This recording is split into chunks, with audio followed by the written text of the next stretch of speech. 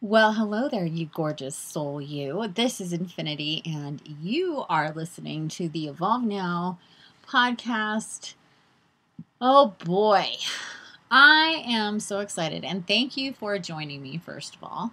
I like to say thanks to the few of you who join me here in this little corner of the universe for my golden nuggets. You could be doing anything with your time, and you choose to be here with me in this moment, and I greatly appreciate it. And with that said, I have a little announcement. This is going to be a short but sweet episode. I just finished my article about the Johnny Depp versus Amber Heard trial. I did touch on this in my last podcast, and even probably the podcast before. It's all kind of blending together at this point.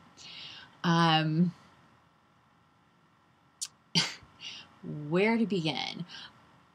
I got pulled into and guided to the trial, and I didn't. It really surprised me because it's not the kind of thing that I am into. Celebrity stuff, court stuff, drama stuff, any of that stuff. I try to stay away from that sort of thing as much as possible, honestly. But this was different, and it became pretty clear pretty soon as to why that was the case. And it was because Amber Heard has accused, going back almost over 6 years ago now, of Johnny Depp, her then husband, of physical violence, domestic abuse, sexual abuse, all sorts of really, really bad things. And a lot has transpired in those 6 years, but finally, Johnny in 2019 filed his paperwork with the court, suing her for defamation for specifically this one article that she wrote about being the face of domestic and sexual violence. And then from that op-ed that she wrote, then that got picked up in the Sun publication in the UK, and then they wrote an article with a picture and a headline saying that Johnny Depp was a wife beater, and then he sued them. And that was a couple years ago, and then just recently there was the trial from him suing Johnny Depp, suing Amber Heard, his ex-wife, for that original op-ed and the whole thing. So you see this whole shit show loops around. So this trial was about the truth, and was Johnny Depp an abuser, like she has claimed for so long, and people believed for so long, and he's barely, I think he's done some small things, but for the most part did not work at all since then. It was pretty much a given that Pirates of the Caribbean 6 was going to be the next installment for him and his character, Jack Sparrow, the extraordinarily successful movie franchise that he spearheaded, and how it turned into just something really massive. Now, I think the last Pirates movie I saw was like the second or the third one, maybe. I literally can count the movies I've watched, the new movies I've watched in the last 10 years, like probably on one hand. It has not been my thing at all, where it once was like a big deal in my life. Anything entertainment, movies, TV, all that stuff. But as you guys know, I'm quite the woo-woo gal, and I really don't get into a whole lot of that. Definitely not as much as I did in my previous lifetime, before the whole spiritual thing happened. So anyway, when this trial began, I really wasn't planning on watching it. But I ended up really being guided to it, to really watch and pay attention. And I was like, I didn't want to be honest. When I did watch in the very beginning, I was not fond of Amber's attorneys. They're all very rude and condescending to all of Johnny's witnesses, and even just everything about their energy was really off-putting. Not to only to me, but to a lot of people watching the trial.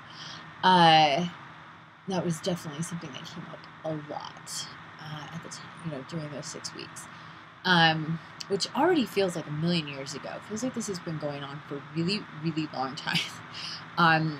It began like a week and a half before Mercury retrograde, and essentially the entire trial was in Mercury retrograde, which is really interesting in its own right. It is for me personally, because I was guided to do something like that. That was very much something that I would have been into in the past. And not only that, it brought up things for me from my own personal past, having been a victim of narcissistic abuse and domestic violence, and also having a father who was a victim of abuse at the hands of my mother. So this trial really hit home with me on several levels. One, because I always felt that Johnny was not an abuser, although I did not watch or follow things in the last 6 years. It kind of came out. I remember seeing that, and I remember going, oh my God, how is this even possible? Like, I never, ever would have thought that from him. And then quickly, I got the guidance to not believe it, but not pay any attention to it either, and just put it out of my head kind of thing. And that's exactly what I did up until just a couple months ago. So anyway, if you had asked me 3 months ago, what's the name of Johnny Depp's ex-wife, I would have not known. You would have offered me $10 million to give you the answer that I would not know who she was.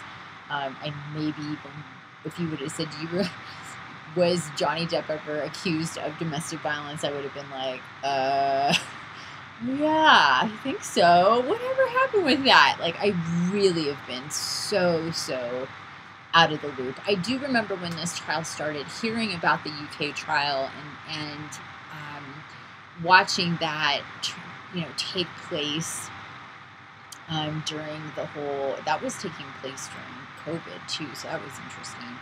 And that went to trial in the UK. I think that was in 2020.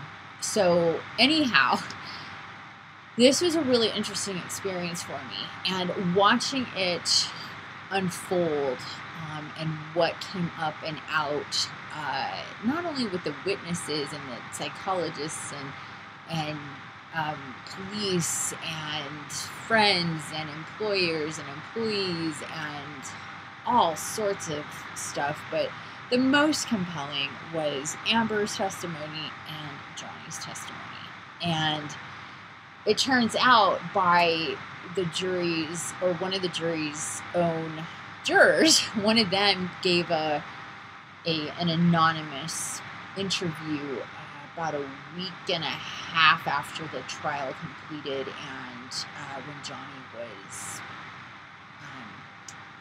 basically the victor across the board in a huge way. They said that the juror said that basically Amber wasn't believable, and what she was claiming was virtually impossible, given that how she presented after these horrific experiences and situations that she was claiming that went down with her and Johnny, and how he repeatedly punched her in the face to the point of her near unconsciousness, but yet She doesn't have any proof of that in any way, shape, or form. The fact that she, in this trial, never before, but in this trial, it came out, and she told the story of him raping her with a huge liquor bottle and literally not knowing if the bottle was broken and if he was penetrating her with a broken bottle. She testifies she didn't know at the time what was happening.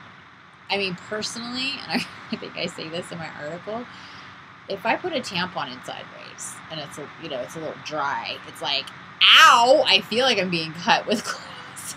I cannot imagine. Like anybody is just going, what? What? You expect us to believe this? It's so fantastical. It's so impossible. But I would say even if she didn't go to the doctors and even if she didn't have any medical records for any of these horrible, horrible situations that she talks about being in, it's her and her energy and her demeanor and her behavior and just flat out the fact that it doesn't take somebody like me, a psychic, a telepath, a shaman, is somebody so sensitive to energy and lies and deception like I am, to be able to suss out that she's lying. I mean, this is why it's such a huge, big deal that all the support that Johnny ended up getting during the trial, because it didn't start off that way. For 6 years, she was the one greatly supported by people. And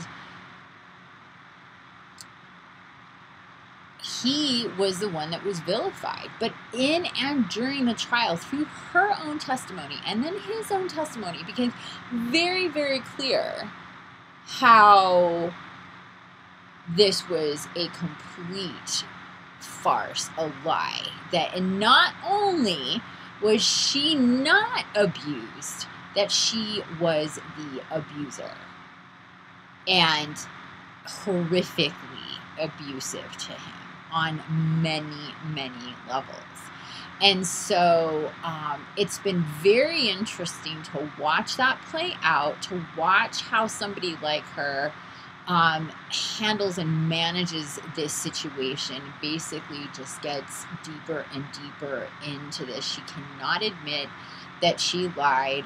She's believing her own lies. She's attacking people for standing up with Johnny, for being happy about the situation and the outcome of the trial, like so many people are.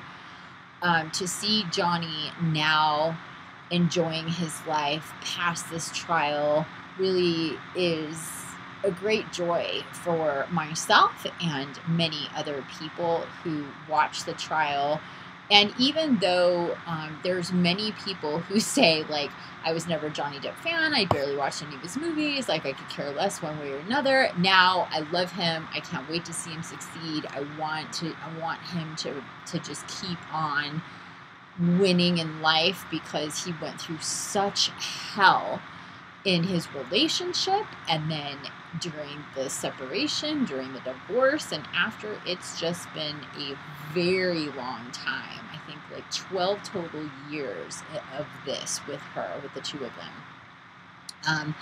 And contrary to what she said on the stand, I just want Johnny to leave me alone. She is the one who does not stop. The very next day after the trial, her attorney went on TV and was blaming the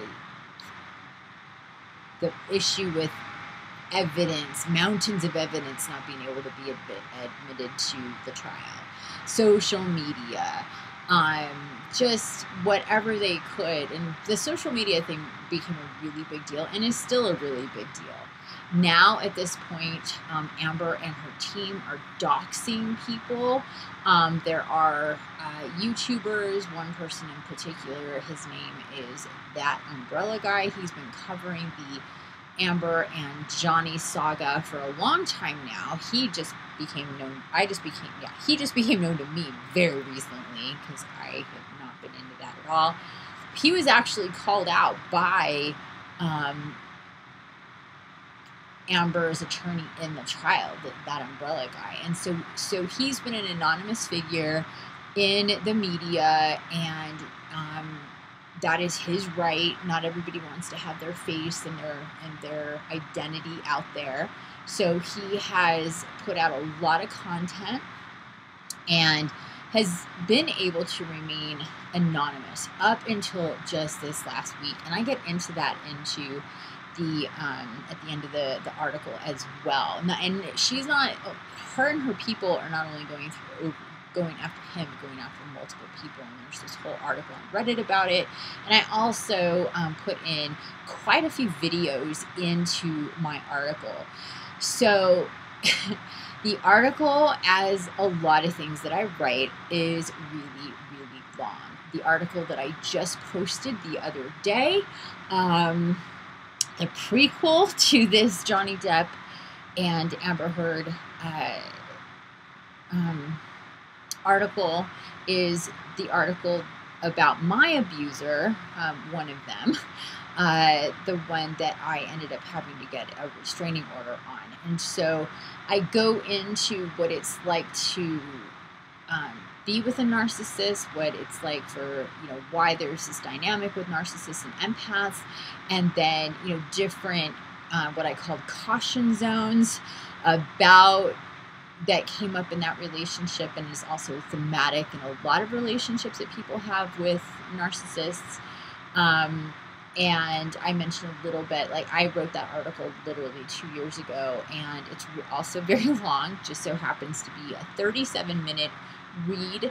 And this article that I just finished, also 37 minutes. I could not have tried to plan that. I didn't want either of them to be that long, but as with everything that I do, I just go as guided, and a lot comes out. I delete a lot, I add a lot, and that article, the first one, the prequel, the one, my abuser,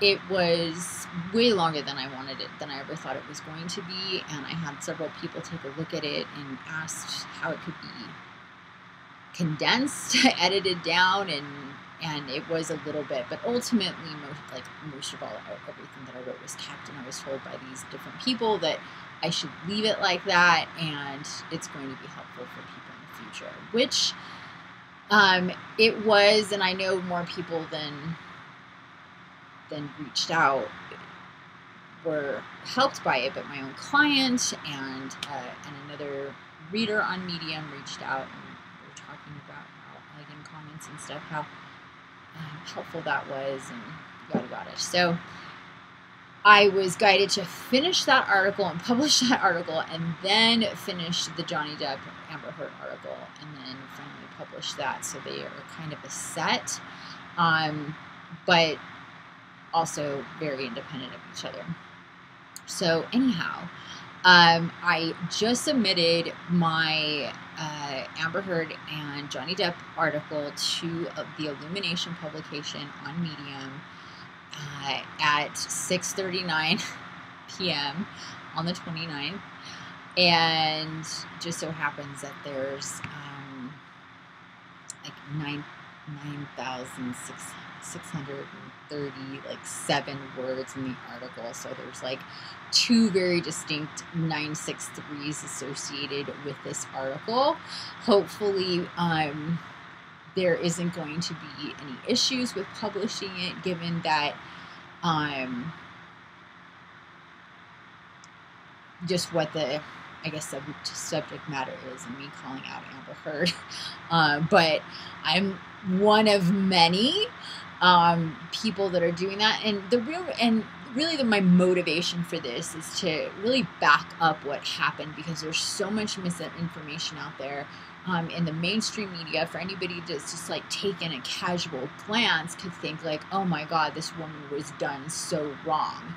You know, if they didn't watch the trial, if they don't know the details, if they haven't been following after the trial, if they haven't been on LawTube and watched real-time commentary of lawyers watching the trial like I did, and you're just, you know, hearing things casually or watching social media or listening to what she said on Dateline, you can have a very, very skewed perspective about this and understanding about what the truth is, what the lies are, who's the victim, who's the abuser, and all of that. And it's important because, you know, any victim of abuse should be supported. And I know for a fact that Johnny would have never have called her out for her abuse if it wasn't for what she did. And in the end, she's the big loser here, with anybody who's truly paying attention, knowing that she has lied and that she's actually the abuser and Johnny is actually the victim and all of that. But a lot of people haven't. And aside from that, a lot of people do have this idea that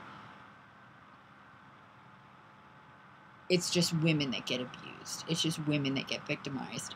And I have a very, very personal, real story that, about that not being true with my own father, my own experiences with that, and how difficult and painful that was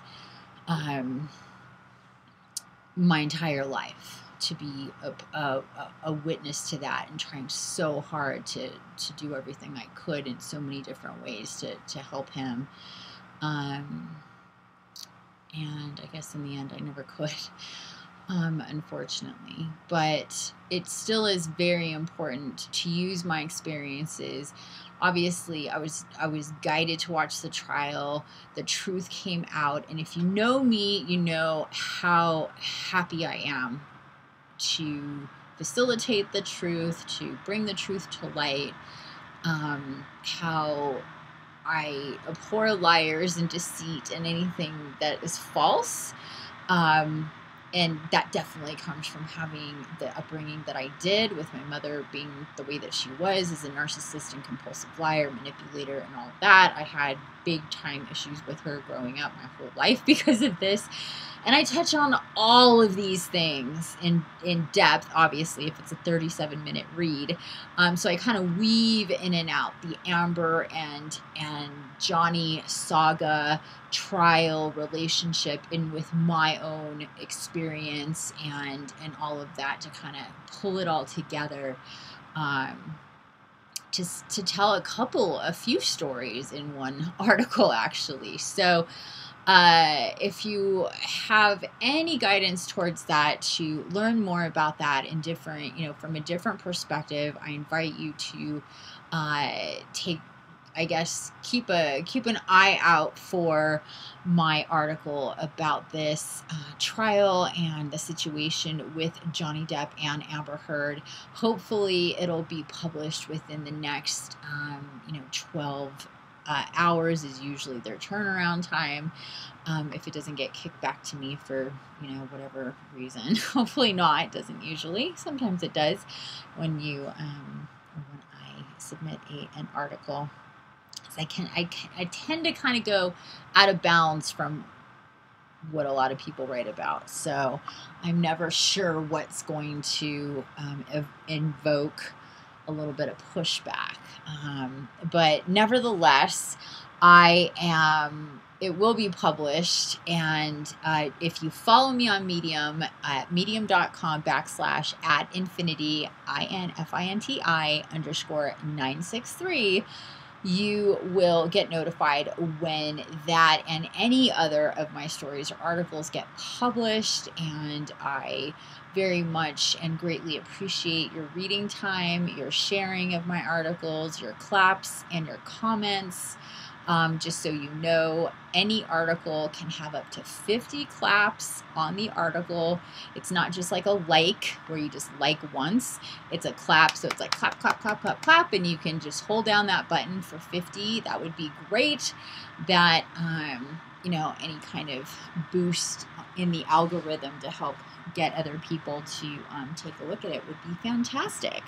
So with that said, next thing on the docket is downloading the information for the Lionsgate and what that process is going to be over these next few weeks leading up to the Lionsgate. So look out for that. I will be putting that together in the next day or so, putting an article on Medium about it, sending out an email, also doing a podcast, letting you guys know that way. But keep your fingers on the pulse of the new stuff coming down very, very soon from yours truly. And with that said, my friend, I'm so glad for you to be here, joining me, adding to the collective high vibe, positive energy, helping to put and understand and know the truth in the world. It's very important. I wish you a very beautiful rest of your day. Infinite love and blessings. Don't forget the key is to create, and I love you already. Till next time. Bye for now.